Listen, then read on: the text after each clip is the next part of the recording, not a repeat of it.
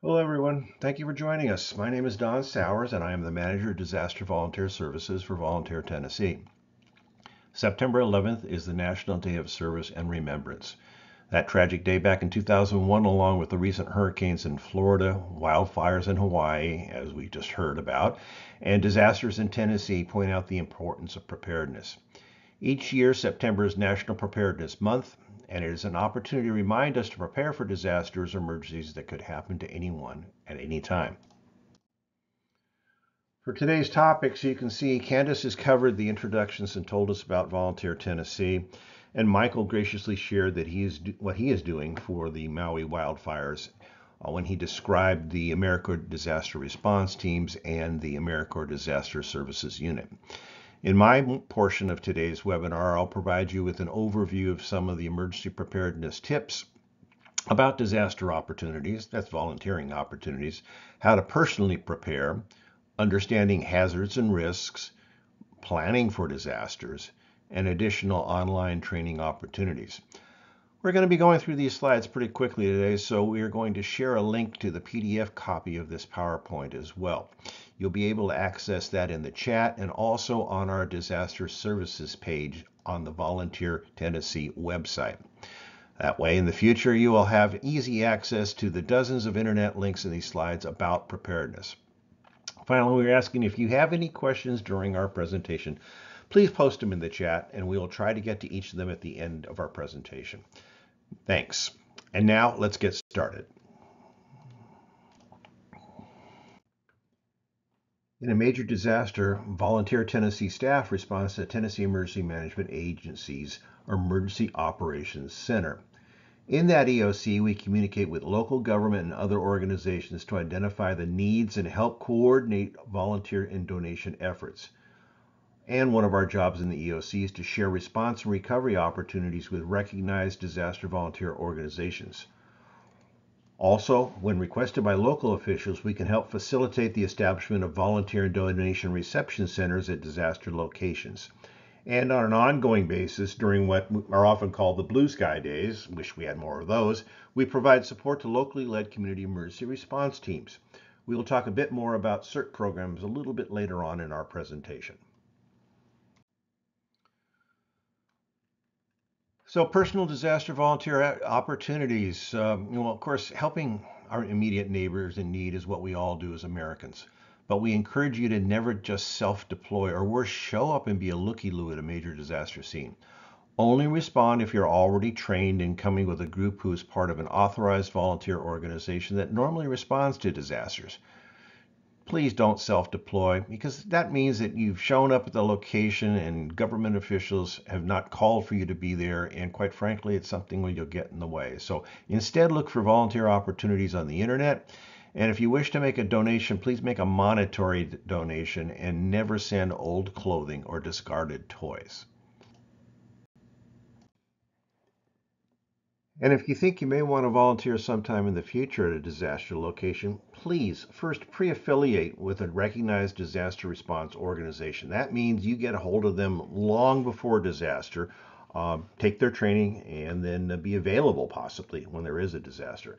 And you can find many more volunteer opportunities in First Lady Maria Lee's Tennessee Serves website and through the links on that are mentioned on these slides. When you are ready to volunteer, please contact any of the member organizations in Tennessee Voluntary Organizations Active in Disasters. They are referred to as Tennessee VOAD. They include the American Red Cross, United Way, Civil Air Patrol, faith-based groups, and nearly 100 other organizations in Tennessee. And of course, please see the link to the flyer, When Disaster Strikes, How to Donate or Volunteer Successfully for more information.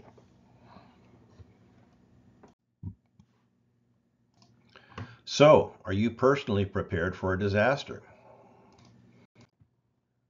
First of all, we need to understand the risks and hazards in Tennessee.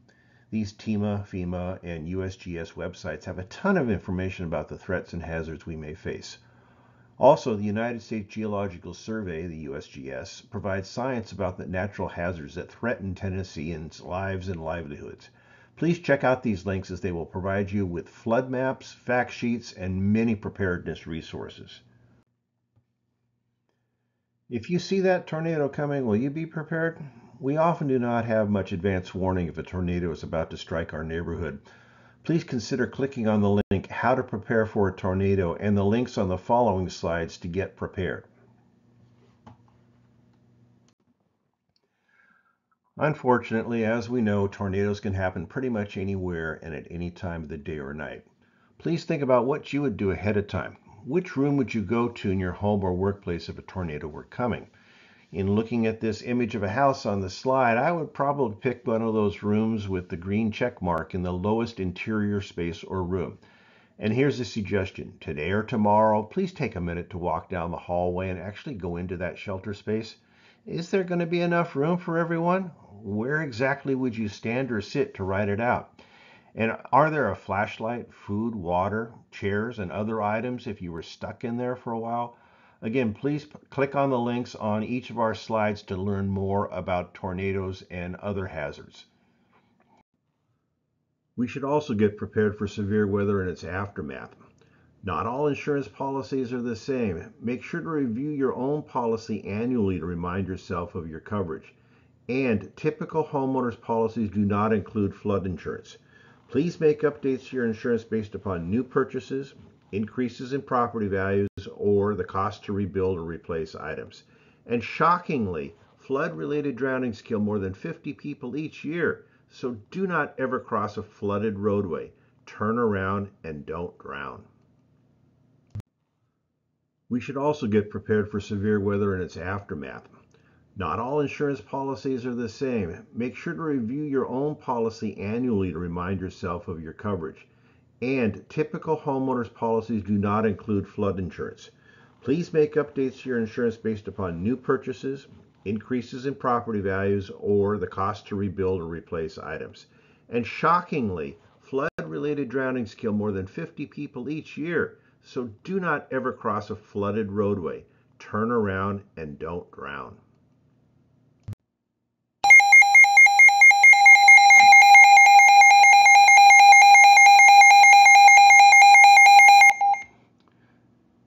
There is one thing you can purchase that will really help you survive, and that is a NOAA weather radio. These radios are not just to hear about the weather. They also include other warnings which could save your life. And have one on each floor of your home or workplace so you'll never miss a warning. So if that severe weather or earthquake hits, making sure your cell phone is fully charged is a must. Have a charger handy and some backup batteries. And in this FEMA power outage tips link, there is more information you can use to make your phone last longer. You may also want to sign up for some great weather alert apps and training. There will be several National Weather Service Weather Safety Basics classes coming this fall, so please see the link at the bottom of this slide for more information. Please get the Ready TN app for Tennessee-specific information, and always sign up for any local government emergency alerts. And there is a FEMA mobile app for your phone as well that will provide a lot of weather and disaster-related information.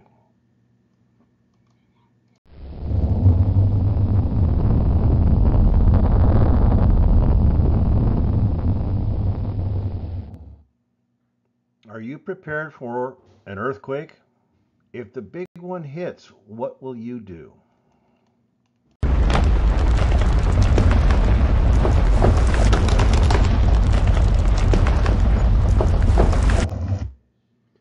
During an earthquake, drop to the floor, cover, get under something, and hold on.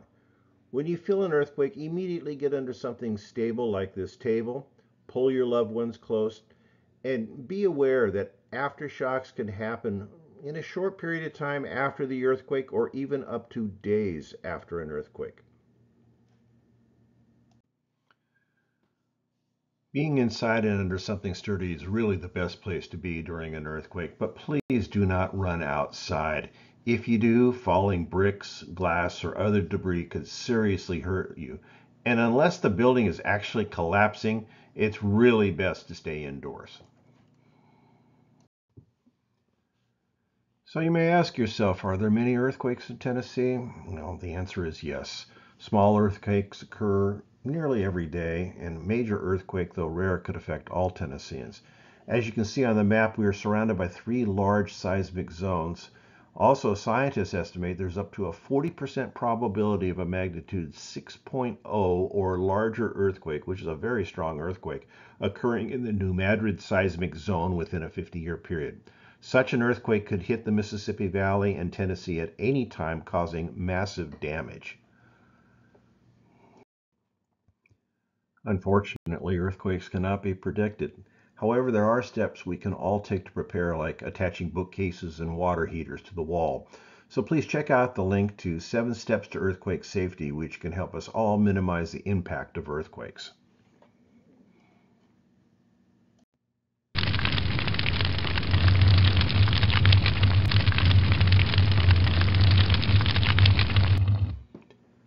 No one is ever prepared to see a fire like that in their home, but you can take steps to minimize the threat and possibly put out the fire before it gets that big. You can be safer if you live in a fire-prone area and prevent wildfires with some simple tips. You should clear brush or tall grasses at least 100 to 200 feet from your home. Use your grill outside and keep it 10 feet away from anything that can easily burn. Avoid activities with open flames. Of course, properly discard cigarettes, and please do not park on tall, dry grass. That frequently starts fires.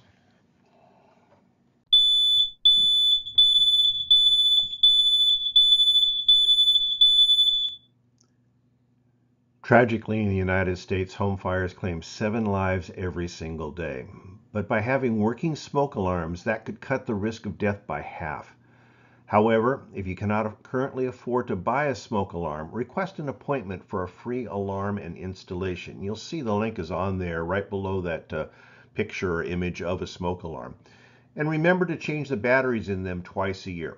Also, I'd like to suggest you go check all your smoke alarms right after this presentation to see if they are working. But if you do not know how to do that, you can check out the many videos on YouTube for your brand of smoke alarm.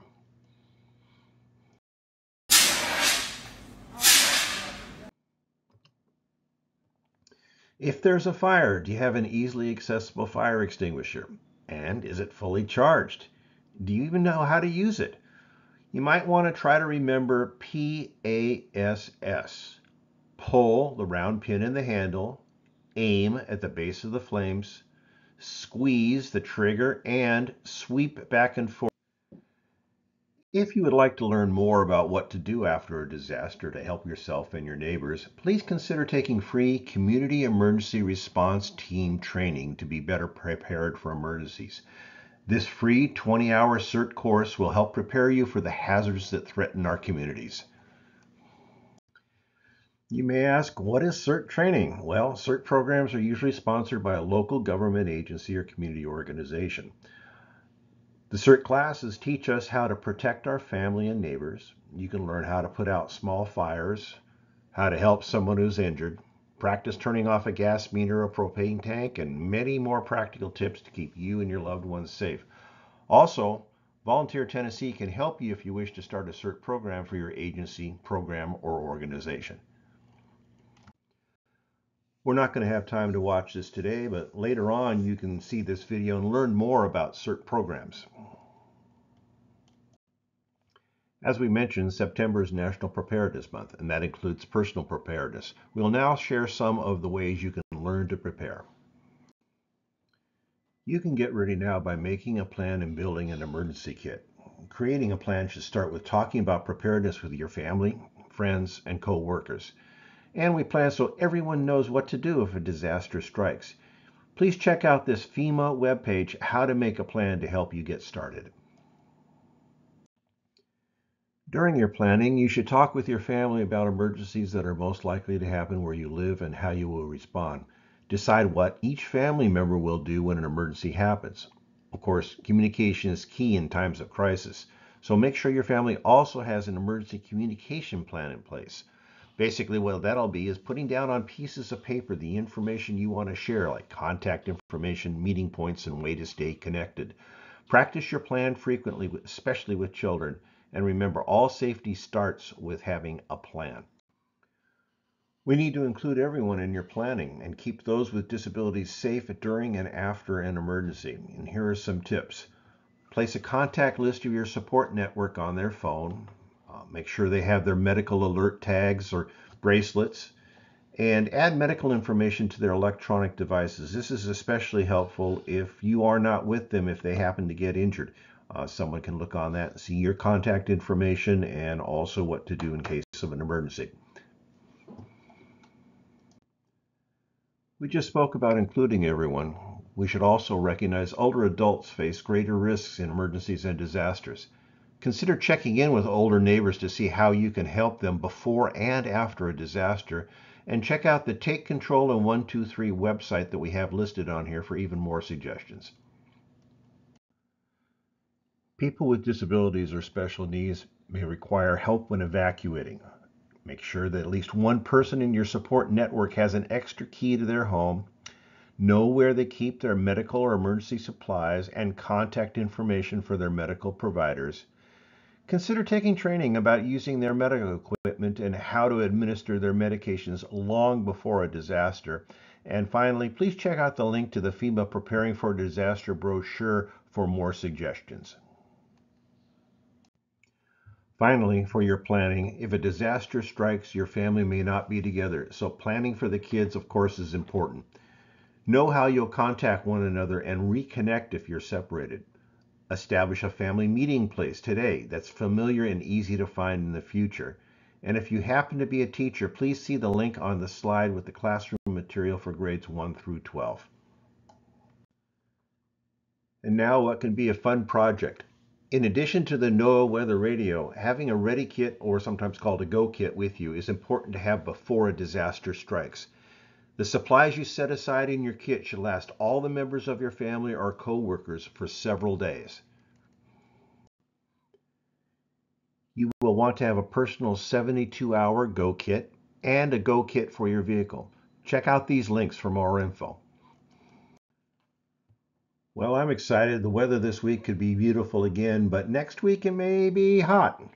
So during heat events, the temperature in your car could be deadly. Never leave people or pets inside of a parked vehicle or in direct sunlight. Stay cool and hydrated. Remember to take breaks throughout the day. And you see that case of water on there. That's to remind you to keep extra bottles of water in your car. You can rotate them out every 6 months or so just to make sure they stay fresh. But it's very important to have that with you, especially if you got stuck somewhere. Please be sure to have a first aid kit for your home and vehicle, and do not forget to pack any personal items and a small supply of your prescription medications just in case. Of course, if there were a disaster or devastating fire in your home or workplace, you will definitely want to have online backups or extra copies of your important documents kept somewhere safe. Consider asking a relative or a trusted friend to keep those copies for you. And here's a link to an emergency financial first aid kit to help you pull all that information together. And let's not forget to prepare for our pets. Be sure to include water, pet food, their medicines, and a collar with an ID tag or have them chipped. Also, just in case you and your pet get separated, consider having a previous photo handy of you with your pet so you can show that photo to officials and be reunited. When you think about preparedness and making your supply kits, please do not become overwhelmed.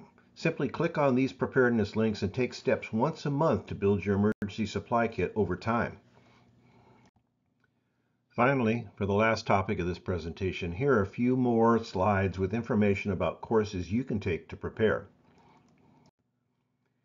You Are the Help Until Help Arrives is a free online training course that teaches you how to treat someone who's been injured, possibly saving their life by doing the 5 most essential actions. You call 911 as soon as possible, move them away from whatever danger there is, stop the bleeding, of course, position them properly, and providing warmth and comfort until others arrive to help. The Stop the Bleed course teaches you how to stop bleeding, and it goes over things like applying dressings, applying pressure, and how to apply a tourniquet. And it happens that Hands On Nashville is going to be offering this Stop the Bleed training on September 27th at 5:30 p.m. Seats are limited, but if you click on that hyperlink on the slide and use the password Super Volunteer, which everyone at Hands On Nashville is wonderful, and super, you can sign up for that course as well. Unfortunately, today we may be faced with situations that involved active shooters. This targeted violence is something that's really hard to prepare for, but you can take an active shooter training course. And basically what it's going to teach you to do is to run, hide, and fight if you must.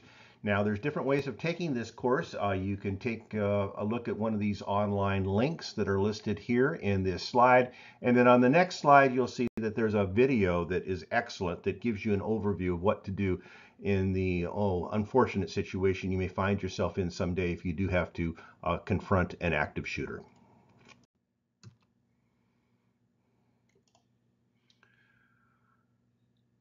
And like you can see with that image running across the screen, the most important thing you can do is run. If there is an active shooter, get out of the area. Just head the opposite direction. Run, hide, or fight. If you do leave the building and law enforcement is there, be sure to follow their commands. Keep your hands up in the air. Don't become argumentative, and just do what law enforcement tells you to do to protect you. Well, you may be wondering what we can do to help prevent violence in our communities. Well, you can anonymously report suspicious activities and criminal behaviors. Call 911 if you see any kind of assault taking place, or bragging about an upcoming or planned attack, or physical harm to others, or violence or planned violence such as domestic violent extremism. Be sure to report that to local authorities, and maybe you can stop something before it gets worse. So in preventing domestic violent extremism in our communities, you may wonder, well, what exactly does that refer to? It's basically a very significant threat here in the United States when you have, you've heard of them before, called lone wolf or lone offenders, or small cells of individuals who, may be motivated by foreign interests or grievances that they have here within the United States, and they take actions like we saw at the Murrah building in 1995 in Oklahoma City. That was just so tragic and so devastating. So if you do suspect seeing something that's going on, please do pick up that phone, make a call. And in fact, there's an app I'm going to talk about in a moment that you can use to anonymously report threats in our schools and in our communities. So here's that additional information I was speaking about, and it's available at these websites. If you see something, say something. It's a program that started originally out of New York City. It's as simple as calling 911. So click on these links to find out more information. To find out more about emergency situations you may find yourself in and the If You See Something, Say Something campaign, you can go to these websites to review them for additional information and learn more about domestic violent extremism resources. And it also helps you recognize the threats of violence. And here is that Safe Tennessee app that I mentioned for preventing violence in our communities and schools. It's a wonderful way to stop potential threats and to access additional resources. And you should consider, sharing with your friends, neighbors, family members, what have you, the 988 Suicide and Crisis Lifeline. It's pretty new. It's a way for you to get confidential support for people in distress, prevention, and crisis who may be contemplating something as bad as taking their own lives or the lives of another. So even though this was a course about personal preparedness, I want to share one additional link. This is to the open online preparedness course that helps organizations basically identify risks and develop an emergency operations plans, and develop a culture within your organization of what to do in the event of a disaster. So please consider clicking on this link. It's an excellent training session for you for not only business continuity purposes, but to take care of the coworkers and friends that you have there in the workplace. There are also some previous FEMA webinars that deal with preparedness that are absolutely excellent. FEMA Region 2 put these together in the last few years, and you can click on these links that are attached to this slide to see those webinars, and I highly recommend them. So remember to visit tn.gov and ready.gov. Both of those websites have preparedness information. They have templates for family communication plans and checklists that you can use to become prepared. Also, this information is available in Spanish and other languages, as you can see on the link on this slide. Well, we're about to get to your questions in the chat, but while we're doing that, I'm going to leave this slide up that has my contact information if you want any additional information at all, or if I can be helpful in any way, especially if you'd like to start a CERT program or anything of that nature, or have any questions that we don't address today. Please do follow up at my email at donsowers@tn.gov or give me a holler. Best way to reach me is on my cell. All right, with that, I'm going to toss it back to Candace. Thanks.